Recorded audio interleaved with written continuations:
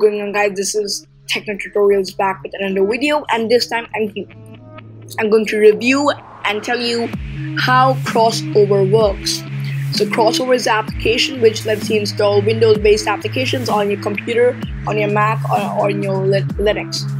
So head over to the description and find the link to crossover and install it as quickly as you can, because it's a great app. So once you launch crossover, it's going to look like this. Installed, and you have an install of Windows application, so you can just click on that.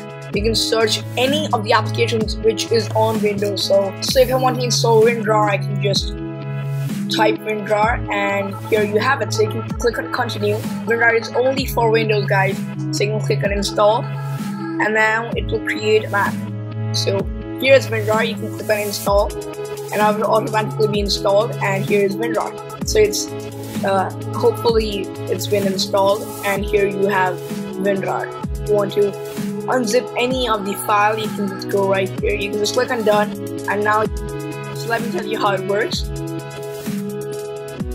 If I want to unpack this file, I can just click on open with WinRAR, and it will automatically be open like a WinRAR application. Right here it is. So that is WinRAR. See, it's working.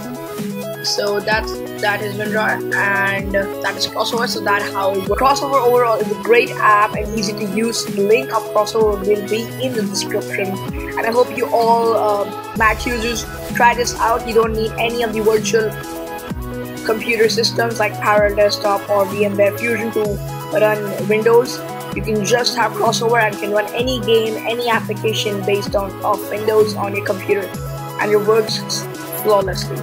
So that's crossover, guys. Thanks for watching, guys. Comment, rate, and subscribe, and I'll see you in the next one. Till then, bye-bye. There's no stopping. Oh, she got it from the waist down.